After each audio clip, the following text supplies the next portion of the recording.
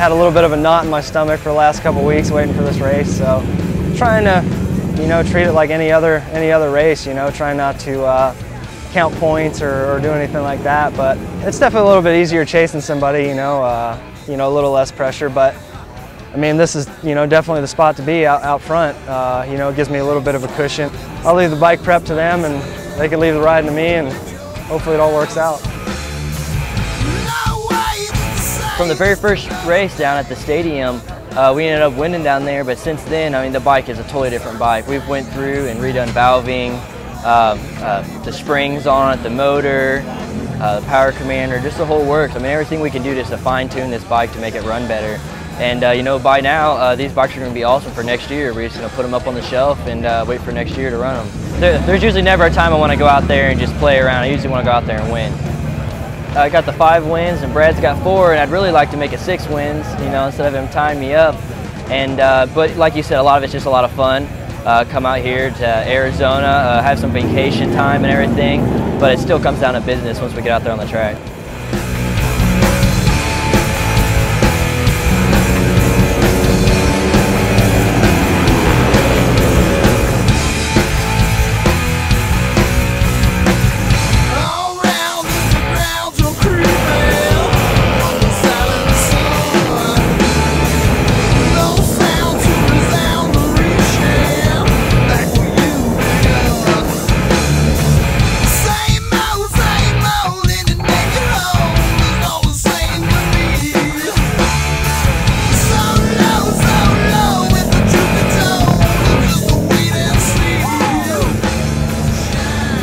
You know, we just lost one of my really good friends from Canada, and I told my sponsors, I said, listen, I want to win this for Jesse. Let's do this right, let's win it. We got here, qualified well, almost won the heat, and then in the main I thought I was screwed, and then we came back, we fought tooth and nail for it, and you know, pulled it through, and that one's for Jesse. I had his number on the back of my helmet the whole day. He was with me for the whole ride. That last straightaway, that bike's never ran that good before, so I figured Jesse was probably running behind me, pushing that thing. So, you know, he was with me for the whole ride, and I could feel him there. Dude, I wanted to win this so bad. I came into this race, I was more focused than I've ever been. This one is for Jesse. Jesse, you're freaking missing, man.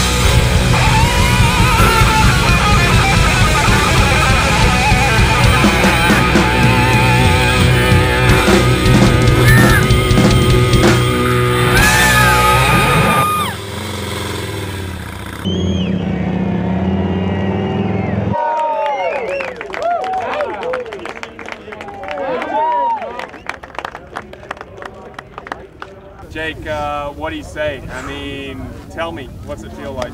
It's unreal. I mean, I don't know which to be happy for. Won the race was a big deal, and you know, won the championship. I don't think it's set in yet. You know, I probably should have played a little more conservative. We were kind of bumping and banging and bashing, probably situations I shouldn't have put myself in, but you know, that was pretty much the safest spot to be. You know, I didn't want to get shuffled back 4th, 5th, 6th, and you know, I've kind of learned over the years on miles, I'm not much. It doesn't work out for me if I lay back and play the strategy. You know, if I'm not leading, try to get to the front.